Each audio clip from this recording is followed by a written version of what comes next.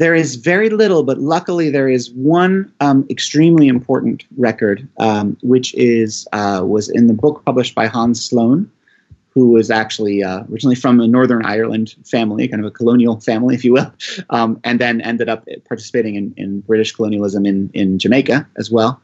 Ended up a very important person because he's actually, his collection created the British Museum.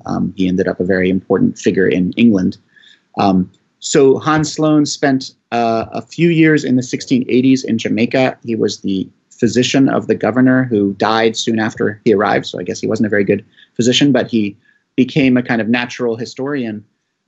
He was interested in understanding the plants and fauna of Jamaica and quickly came to realize that the people who knew about that were essentially some indigenous people, maroon communities, and the enslaved. They were the ones who had the most intimate knowledge of what plants were there and what medicinal plants were there. So he then became interested in the kind of culture of the enslaved. And he brought back, in fact, some musical instruments that unfortunately have been lost now, but were for a while in his collection. And we have images of those. Luckily, Sloane published in 1707 in his book, Voyage to the Islands, which described this travel, which is mostly about the natural history of the islands.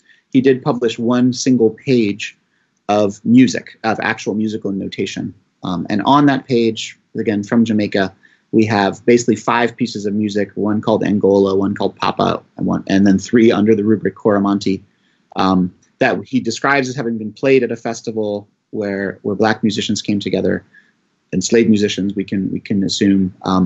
The pieces were written down by someone he names as Mr. Baptiste, who we believe probably was a person of African descent, maybe from one of the other islands, someone who clearly had musical training and the ability to write down the songs.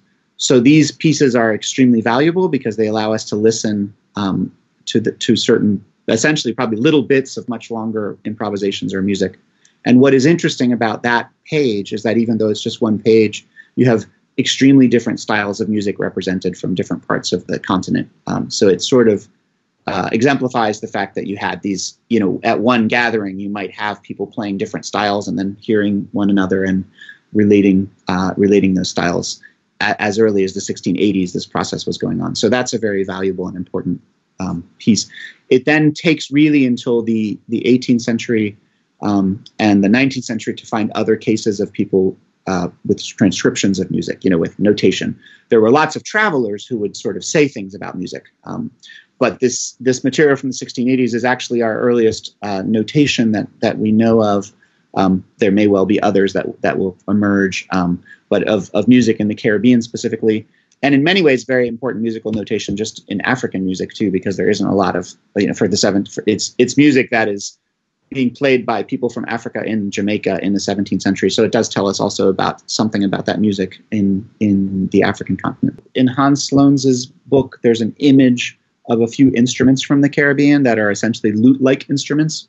It's kind of the earliest images we have. They look like kind of banjos. They've got a gourd with a drums, a skin on them. So kind of drum gourd with a neck. So we know that those instruments were collected in the 17th century in Jamaica and existed there. There's other accounts also of sort of various like balafon and marimba style instruments. By the 18th century, we have much more engravings that show a wide variety of instruments, including also, what are known as mbira in Central Africa, sometimes called like thumb pianos, the instruments with small metal. And there seems to have been lots of different instruments that people were basically making from scratch. I mean, they were making in their own case. But at the same time, a lot of enslaved people began also playing European instruments. And in fact, there was a reasonable number of enslaved people who became trained in European musical traditions in the theaters in Saint-Domingue and French Saint-Domingue, which became Haiti. Many of the orchestra members were actually slaves who were enslaved people who were there as, played in the orchestra. So you do have, and when you look at, by the 18th century, certainly when you look at the sort of advertisements for enslaved people who ran away, many of them describe them as musicians, and most often playing the violin in some way. So partly because that was a skill that if you were seeking to escape going to an urban area, you could use that as a livelihood, obviously. In a few cases, we find also banjos being mentioned, but it does seem that in particular, the violin became a very important instrument from the European side in the Caribbean, and was frequently described alongside instruments that were being made, drums and other forms of lutes. The interesting thing is that to build those instruments, people were in a different context than they were in Africa, so they were using different materials.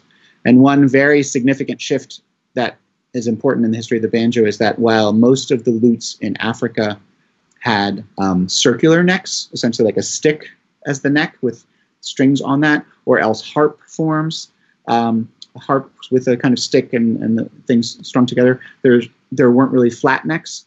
Whereas already in the 17th century Caribbean, you see a structure that has the basic resonator that the African instruments have, which is a gourd or wooden with a drum skin on it, but then a flat neck, which is interesting. And there's lots of questions about how that emerged. Partly, of course, many enslaved people were carpenters building things on plantations. They would have had access to the tools to make that kind of stuff, and also, of course, perhaps the influence of the guitar or forms of instruments that had those flat necks. So you do get sort of, I think musical instruments and musicians are always experimenting and kind of doing these things.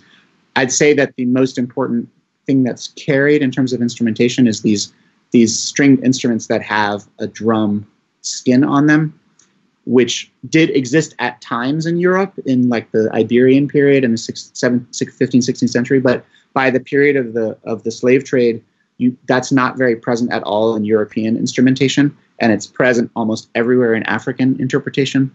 So I would argue that that was a common thing that people of African descent in the Americas kind of associated with, because it's a sound that is also a form of resonance. It's kind of like the drum head hums, as people who hear the banjo know. So it's not just the melody, but you're having a kind of that sonic effect. Would have been very familiar to people who had heard music in pretty much anywhere in Africa. And I think it's very significant that has been maintained in the banjo, particularly all the way to the present day. And that's one thing that even as other things shifted, people kind of held on to having, not just a wooden resonator, but actually having an animal skin on that thing, even though it's very complicated to hold animal skins. I think so. It's a technically very challenging thing, but that clearly created a sound that people felt was important. So you can really see that there was a trajectory of people maintaining certain forms of African sound that they were invested in, and then others discovering those sounds in the case of the banjo and coming to love them as well.